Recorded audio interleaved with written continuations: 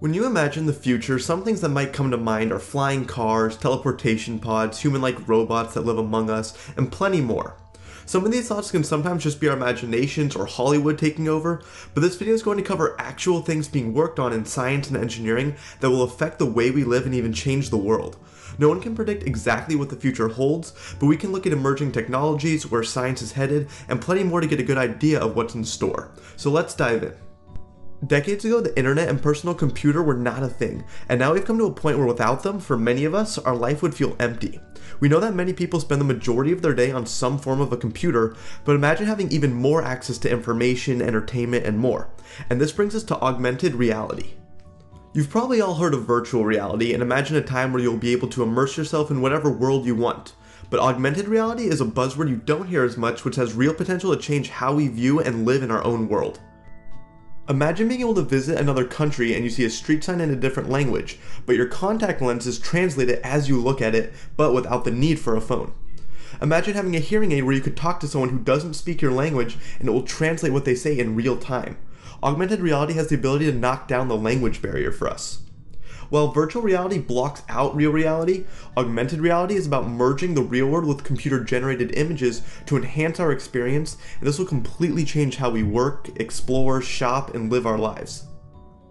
You could visit some big tourist attraction like a museum or landmark and could get a virtual tour where information on different objects and locations would pop up as you walk by them, because by GPS the contact lenses would know your location and what's nearby.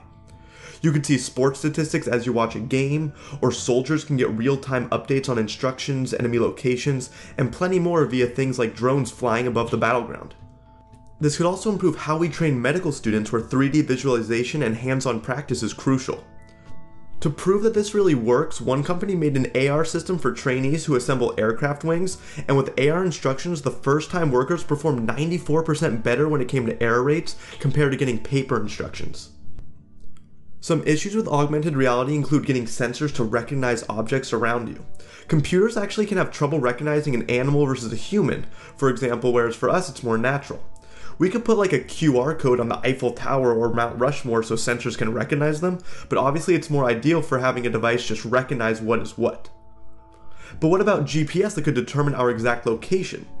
Well, the problem here is that it tells you where you are on the surface of the Earth, but GPS has some built-in error and doesn't do well when it comes to altitude.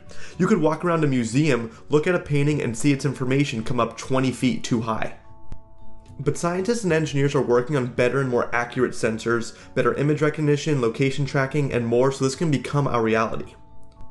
But currently everyone watching this video is probably not doing so via glasses or contact lenses. You're on a smartphone or computer most likely, those things that keep changing, getting updated every day it feels like. Will this stay consistent is the question though, and this brings us to what's in store for the computer. An important concept that goes along with computing is Moore's Law.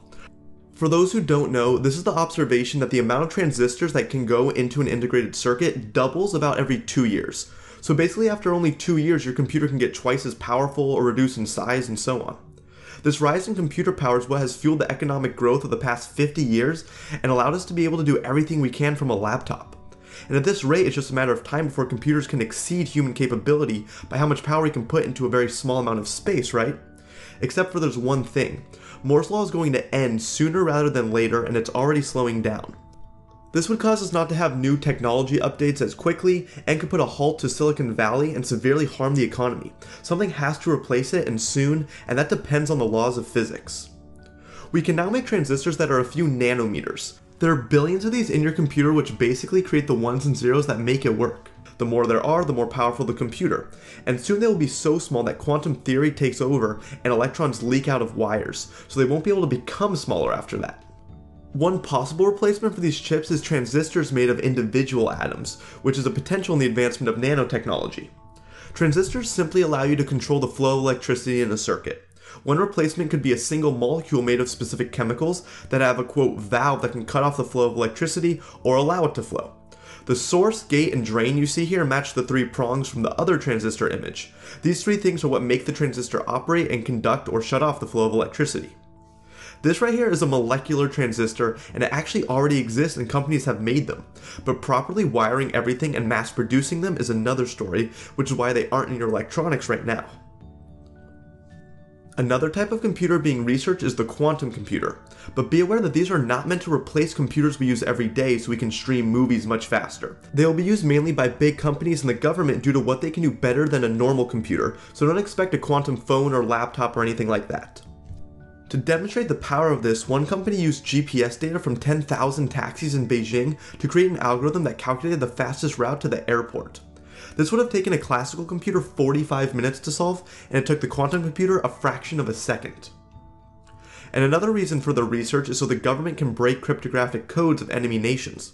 Solving cryptographic puzzles is basically just solving a math puzzle by searching for a specific key, which is a very large number that has distinct factors. Quantum computers could find these keys much faster.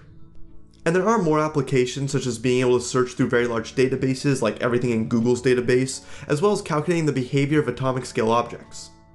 The cool thing about quantum computers is that they actually use the theories of quantum mechanics. You may have heard things like you cannot know the position and velocity of a particle, or Schrodinger's cat being alive and dead at the same time, and all that stuff which just sounds weird, but this is all the heart of a quantum computer that produces actual results. Who knows what problems they will solve, but there are some things quantum computers will be able to do in minutes or seconds that a classical computer couldn't do in a lifetime. So the end of Moore's Law could be detrimental to the economy, but there are solutions being looked at every day. But now what about robots becoming more intelligent than humans and taking over various jobs? This brings us to the future of artificial intelligence. One thing to note is that computers are very good at some things, but also bad at others. Although they keep getting smarter, computers are not as smart as you probably think. There are robots already out there that can walk around, bring you something you asked for, talk to you, and more, like this robot built by Honda, but they have the intelligence of an insect. They might bump into something and continue to do so, or will pick something up totally wrong and not know it. Now, something you may think of as being smart is like the computer that beat the best chess player in the world 2 decades ago by analyzing millions of moves every turn. But that's all the computer could do. You couldn't use it to build a house or solve a calculus problem. And also the problem with the approach of this computer is that it was programmed with strategy, which means it was limited by how good the software that goes into it is, and it never got better unless they changed the programming. So instead there's the bottom-up approach, where a computer starts really knowing nothing about whatever it wants to be good at, like let's say chess. But it plays and learns just like us. It's simply programmed to learn through trial. And it becomes better and better to a near superhuman level if programmed well. This is the foundation of artificial intelligence. One application of this we'll probably see is robots that can change shapes to perform tasks that are unwanted by humans or just crucial to constantly perform. Maybe a robot is walking along a wall and it needs to go through a small hole.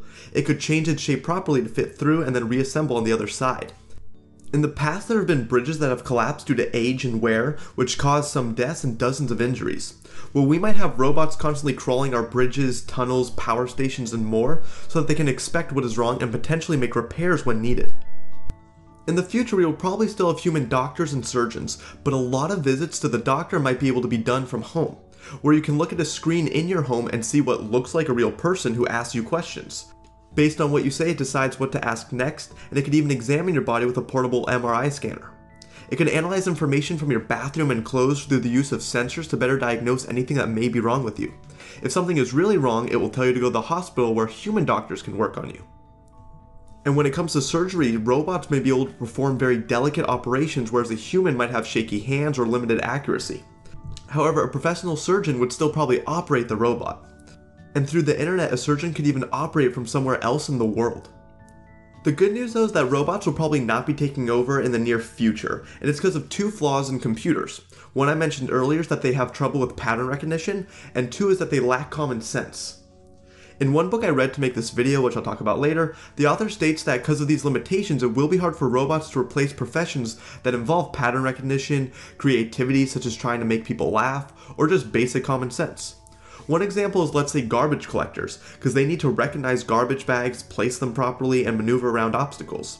Same goes for something like police officers. You might see in the movies robots that keep us safe, but police officers have to make complex decisions, decide what a suspect might do next, and more that is far beyond what a computer can currently do. The jobs more at risk are ones that involve doing something relatively simple over and over. If you're a low-level broker or accountant, for example, it's possible a computer could do your job way easier. I mean, we already don't need a travel agent because we can easily buy a plane ticket online. Also, stockbrokers who only provide basic advice have lost jobs due to online trading, but those who give wise investment advice will continue to be in demand. It's all about maintaining skills that robots and computers cannot easily do. Then plenty of people believe that computers might get to a point where they're truly smarter than us, where they can make complex decisions, make goals and plans, and even create smarter versions of themselves in which we are left in the dust as they use up Earth's resources and even explore the universe. This is known as the singularity, and no one knows if or when it will happen. Some predict in 2030 a computer will be 1,000 times more powerful than a human brain, while others predict these technologies will merge with us as humans and allow us to live longer and healthier lives. One roadblock to the singularity is that as hardware has increased exponentially, there's no telling how software will improve over time. Technology has allowed us to etch smaller transistors onto a wafer that makes our computers smaller and more powerful.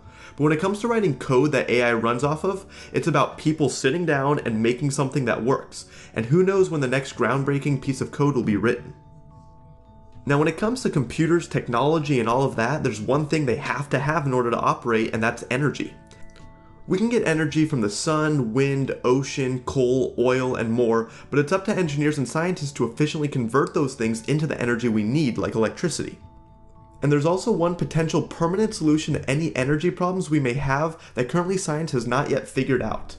I'll finish up with all this plus space travel, superconductors, and a bit more in the next video.